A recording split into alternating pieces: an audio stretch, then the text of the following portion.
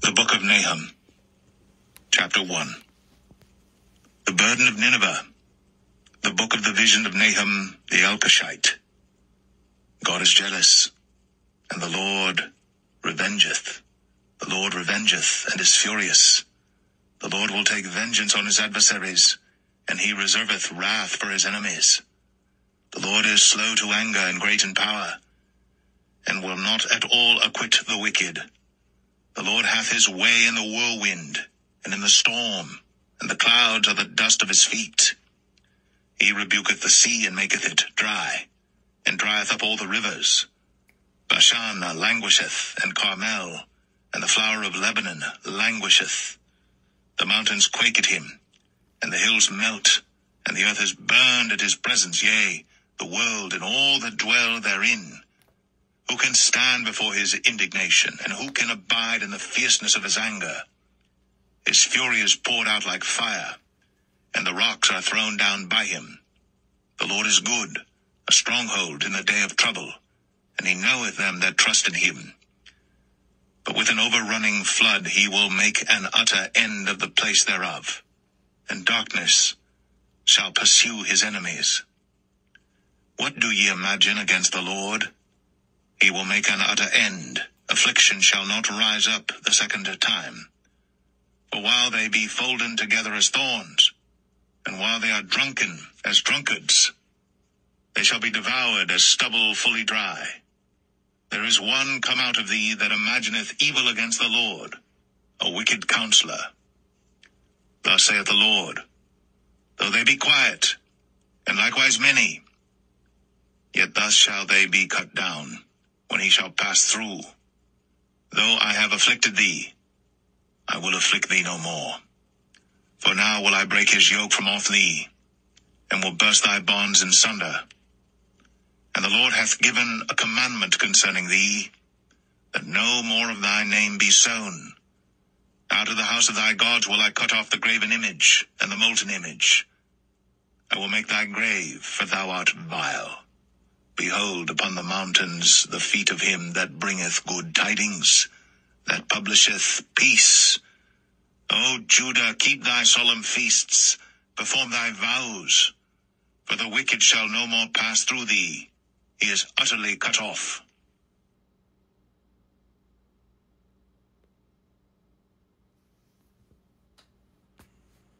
Nahum 2. He that dasheth in pieces is come up before thy face. Keep the munition, watch the way, make thy loins strong, fortify thy power mightily.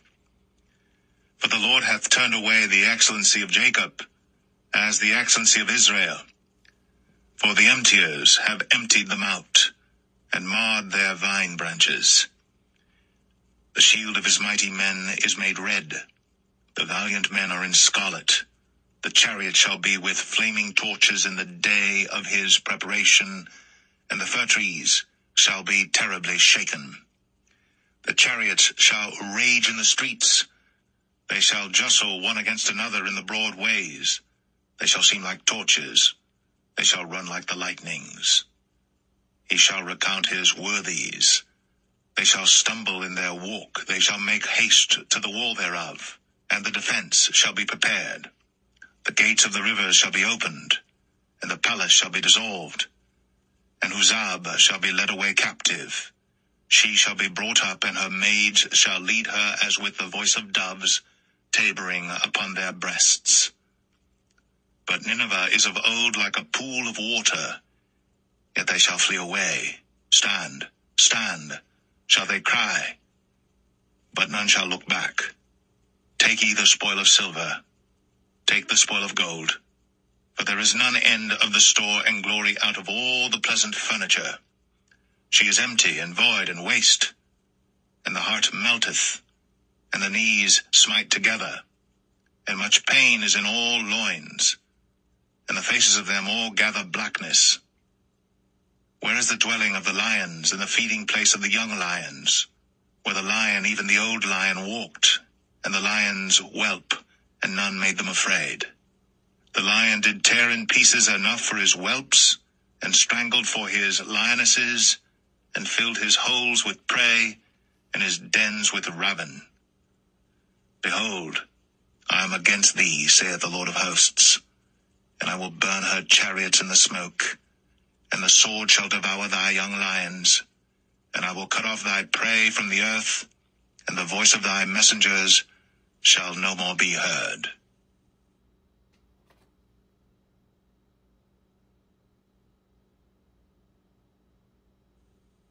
Nahum 3. Woe to the bloody city! It is all full of lies and robbery. The prey departeth not. The noise of a whip, and the noise of the rattling of the wheels, and of the prancing horses, and of the jumping chariots.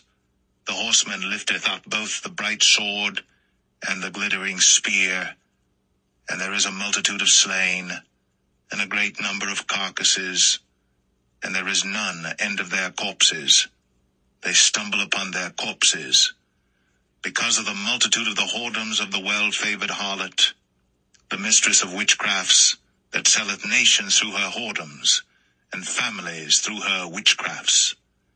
Behold, I am against thee, saith the Lord of hosts, and I will discover thy skirts upon thy face, and I will show the nations thy nakedness, and the kingdoms thy shame.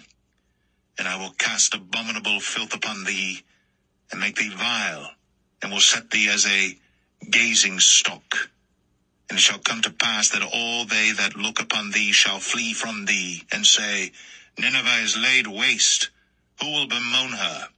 Whence shall I seek comforters for thee? Art thou better than populous snow, that was situate among the rivers, that had the waters round about it, whose rampart was the sea, and her wall was from the sea? Ethiopia and Egypt were her strength, and it was infinite. Put and Lubim were thy helpers. Yet was she carried away, she went into captivity.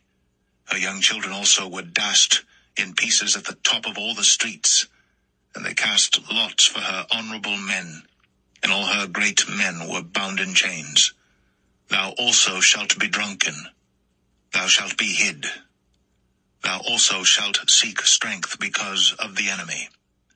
All thy strongholds shall be like fig trees with the first ripe figs.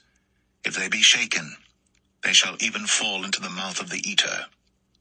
Behold, thy people in the midst of thee are women. The gates of thy land shall be set wide open unto thine enemies. The fire shall devour thy bars.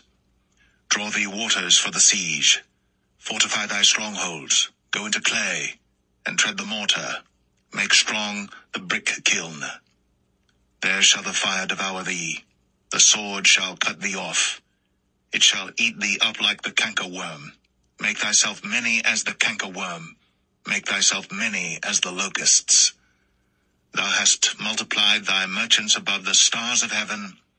The cankerworm spoileth and flieth away. Thy crowned are as the locusts, and thy captains as the great grasshoppers, which camp in the hedges in the cold day. But when the sun ariseth, they flee away, and their place is not known where they are. Thy shepherds slumber, O king of Assyria. Thy nobles shall dwell in the dust. Thy people is scattered upon the mountains, and no man gathereth them. There is no healing of thy bruise. Thy wound is grievous.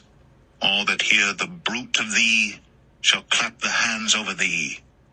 For upon whom hath not thy wickedness passed continually?